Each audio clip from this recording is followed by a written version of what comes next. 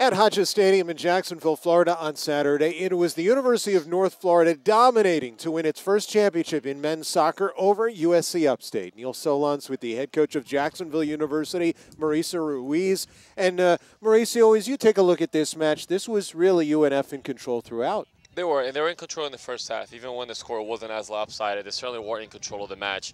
They played their way, they played their method. They have a lot of depth, a lot of players that can come off the bench and really make an impact, and they certainly did in this game. As we take a look at the highlights, they possessed the ball extremely well, and really that's what set up their first goal. No, it did, and it wasn't through possession, but it was through opportunities of possession.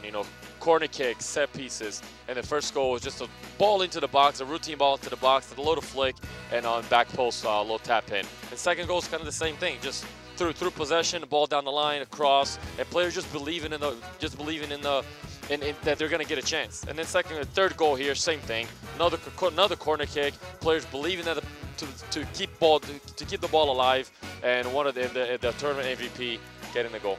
Helga Pichman with a hat trick. The deluge in the second half, 5 goals for UNF. They win 7-0, and they're on to the NCAAs for the first time in their history.